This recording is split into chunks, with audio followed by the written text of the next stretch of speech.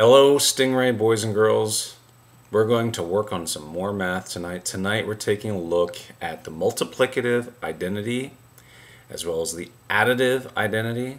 And since those guys are so easy, and I'm sure you're familiar with them, we're also going to throw in the commutative property. I'm going to take a look at all these properties. They should be reviewed, but just to make sure, we're going to go over them. You need to be familiar with them. You need to be able to master them. So let's look at some sample problems so we have a better handle on what these properties are all about. Let's begin. Boys and girls, let's take a look at some mathematical rules. We're going to start off with the multiplicative identity and the additive identity, and then we will close with the commutative property. Now, the two identities, the idea behind identity is that the number is going to remain the same. And when we take a look at the multiplicative identity, the root word is multiply. What can we multiply any given number by so that it will stay the same? Let's take 3 for starters. 3 times what will equal 3? Well, of course, that's 1. Okay? Let's take a look at another one. Let's say 456 times what will be equal to itself, 456. Well, that's going to be 1. Okay, it even works for negative numbers. We can take negative 77 times what will equal negative 77, and of course that is 1. Any number multiplied by 1 will remain the same, because look, let's think of this through logically. We're taking 1, 3, and that's equal to 3. We're taking 1, 456, and that's going to remain 456. We can even take 1, negative 77, and what do we have? We have a negative 77. So anything multiplied by 1 will remain the same. I think we're all familiar with that. Let's move on. The additive identity. Once again, this time we're asking ourselves, what can we add this time? Additive, the root word of additive is add. What can we add to any number and it still remain the same? Well, let's start off with 63 plus what will give us 63? Well, we know, of course, that's 0. What about 72 plus what will equal 72? Well, this is a tough one, but you guessed it, it's 0. And once again, it works with even negative numbers, which once again, these integers we'll be using later on in the year. And what a negative is, just, when I hear like negative 13, just think, I owe $13, and if I do nothing or add nothing or take nothing away, I'm still going to owe $13. So that is the additive identity. Very simple. Let's see if I can find the commutative property. I think it's somewhere around here. There it is. Okay, I just kind of have it.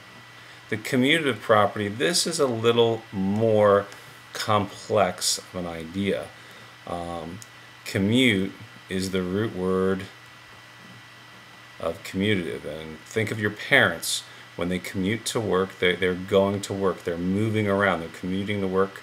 And here we have, let's take different algebraic expressions with addition. For example, 3 plus 5, we can commute or move these terms, these constants around, and it's going to be the same thing as 5 plus 3.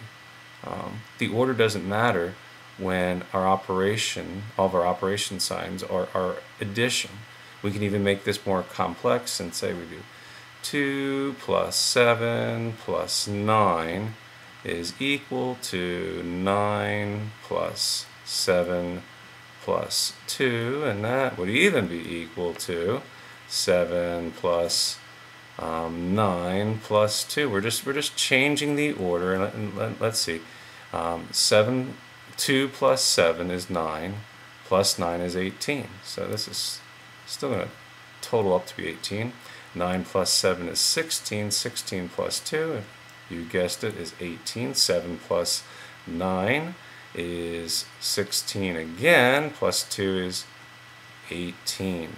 So when we're just adding different terms, we can commute or move these terms around, and it won't affect our total or our sum. This is also true for multiplication. I can take 15 and multiply it by 2, and that will equal 2 times 15. 15 times 2 is 30, and 2 times 15 is also 30. We could do 2 times 3 times 4 is equal to 4 times 3 times 2. We just did reverse order. 2 times 3 is 6. 6 times 4 is 24. 4 times 3 is 12. 12 times 2 is 24. Now, why do you think this is true? Well, let's think about the relationship between multiplication and addition. Multiplication is just repeated addition. So you're really doing the same operation, just you're doing it multiple times. So the commutative property is true for addition and multiplication, but let's take a look at what it's not true for. Let's try subtraction. 5 minus 2, is that equal to 2 minus 5? Absolutely not. 5 minus 2 is 3, and 2 minus 5, you have 2 and you take 5 away from it. Well, you know what that's going to leave you with? That's going to leave you with a negative 3. So these are not, they're not equal. Let's do something, let's say 10 minus 9. Is that equal to 9 minus 10? Once again, we're going to see, no way. 10 minus 9 is 1. We're used to that. 9 minus 10, that's negative 1. You're 1 short.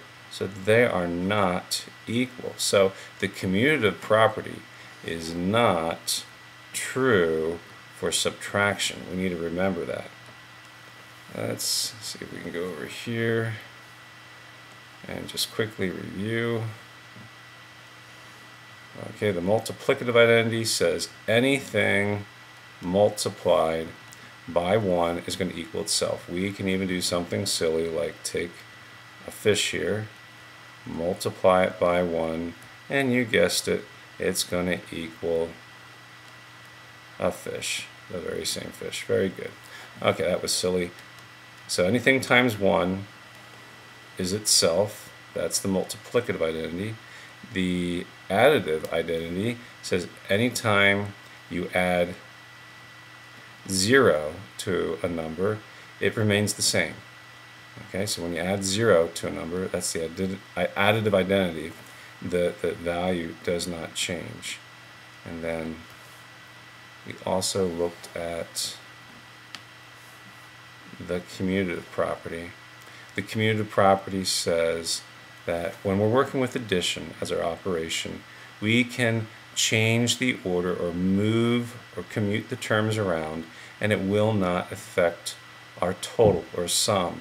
And the same thing is true of multiplication. Since multiplication is really repeated addition, we can move our terms around when we're multiplying, and it will not affect our product. The product will be the same because multiplication is repeated addition. It's really the same operation, it's just happening multiple times. Well, this hopefully was a review that you were very familiar with. I will see you tomorrow in class. Goodbye.